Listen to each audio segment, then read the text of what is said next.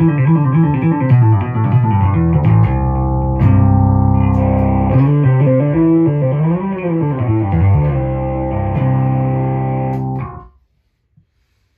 dokie. I'm going to run you through my preset, talk about points that I think that need to be talked about.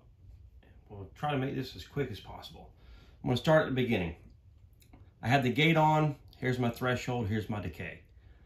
The decay, I set it low because it actually acts as an overall treble cut.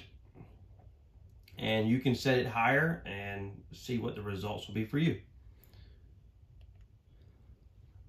This is a setting that I prefer with my attitude. It makes the bass feel a little darker, and it sounds a lot more like my wife replica. This is a setting that I actually spent the most time on. To get this setting, I actually ran this preset into 2 amps and 2 cabinets. And I was trying to get an idea of how the treble and bass separated in 2 cabinets, how it sounded and how it felt. And this is the separation that I came up with. So we have that. Next, the woofer channel runs into the Ampeg SVT4 Pro.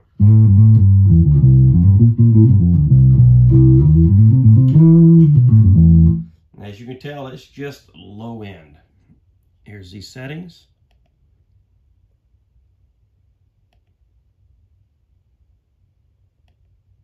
The EQ is off. When I'm playing live, I usually play really loud. I don't need this. When I'm recording direct or I'm playing low volumes, sometimes I'll turn this on. But as you'll see, the EQ is pretty weird. A lot of cutting of high end.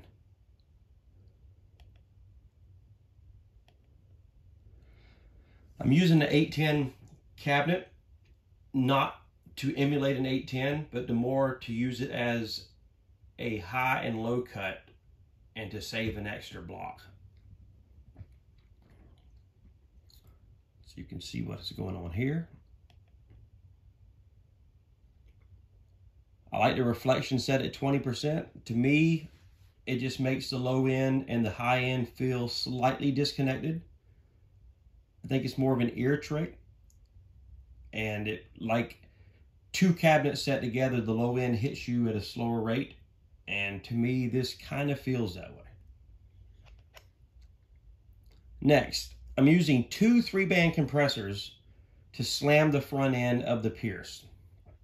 And you're going to see that the settings on both of them are the same except for one frequency. So here's what we have. Now, these are slightly digitally clipping the signal. And then that's hitting the Pierce, which is kind of taming the signal back down again. So if someone says, hey, your compression's set too high, and yes, I know, but it was done on purpose to hit the front end of this Pierce block to make it react more like a real Pierce.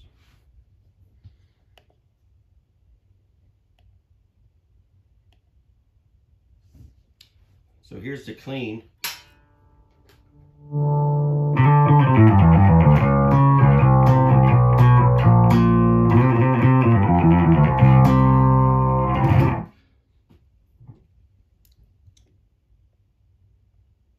And the other one is set up the exact same way except for the low crossover frequency. The other one was 520, this is 510.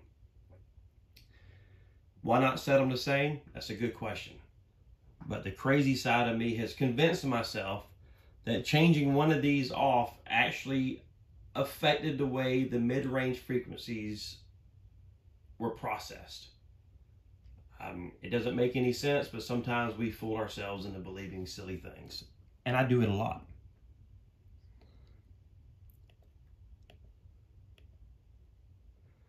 They are both stereo. I found that the stereo compression acts and feels a little more like a real compressor. Then we're into the Pierce. This will be the distortion of the Pierce.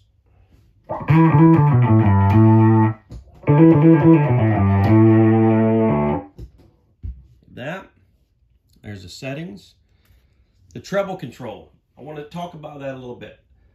On this Pierce Channel 1, the treble control will also act as a secondary master volume. It does not just affect the treble, it really does affect the overall signal. So I'm using the treble control as a master volume. Here's the actual master, is set pretty low. Let's see.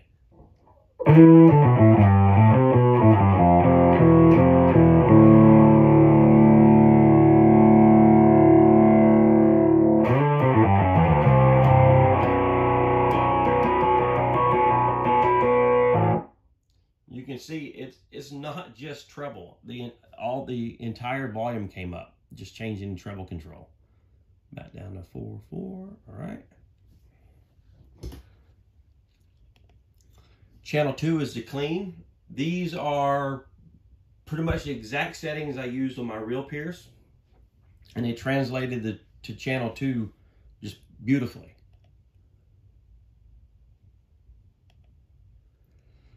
The boost is so I can have 2 distortion channels.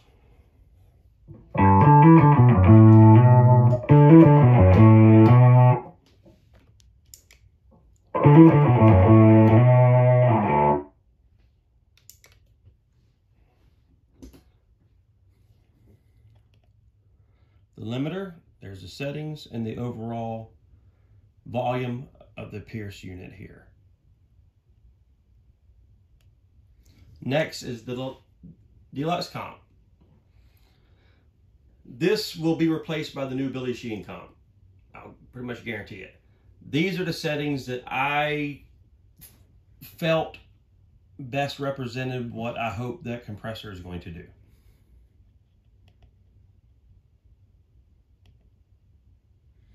And on the Deluxe, when the knee is set this high, the whole compressor feels better to me as well. Parametric EQ. The clean channel has a lot of EQing happening, and mostly it's lows and highs. So what is happening here is you can see I have a lot of low cut going on. Now this is going to work with the other low cut coming a little later in the parametric, and it's going to create more of a gradual slope, so it feels more natural in the low end rolling off rather than like this harsh brick wall.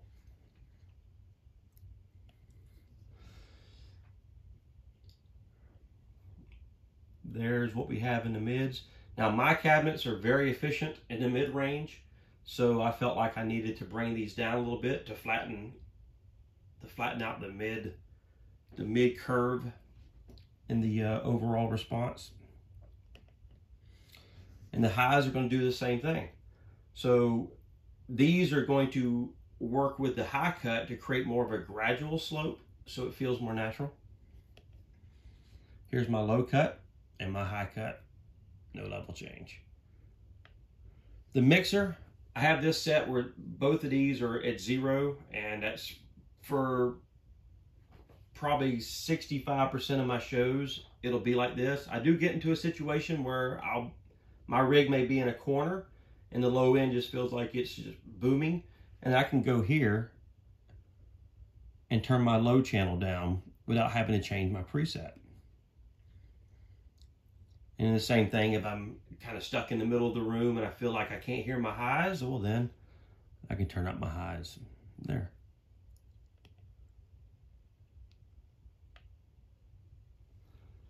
There is the output. The next thing we want to talk about is global, the global EQ.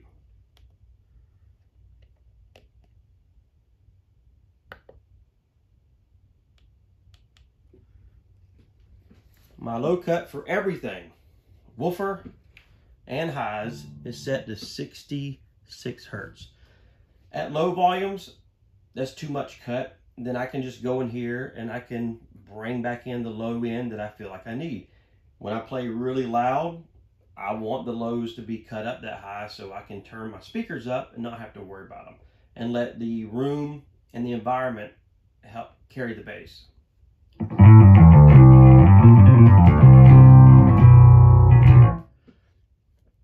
All right, next.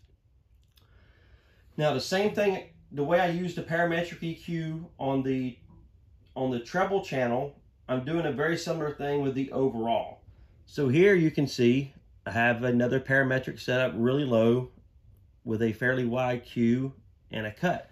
This is going to help the 66 hertz before to create more of a gradual slope, so it feels a little more natural, and it helps to get rid of some of the unwanted low end that may be hanging around.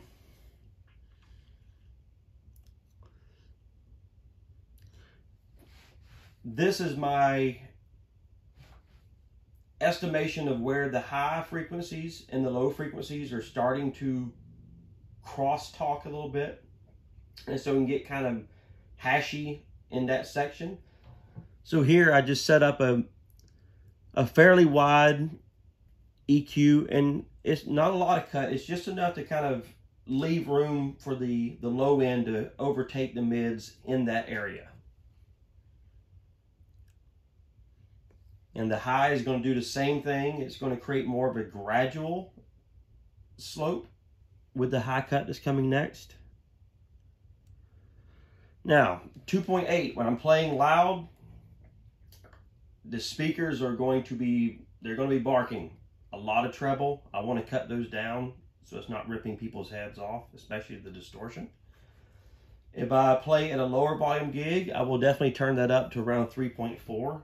I have played gigs before where I've ran it to around 4.7. But when I start getting that high, even at a low volume gig, the distortion starts to really hurt. The frequency's that high. The next thing,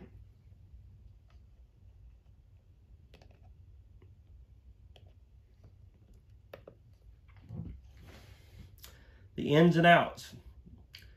I have mine set to a line level input signal.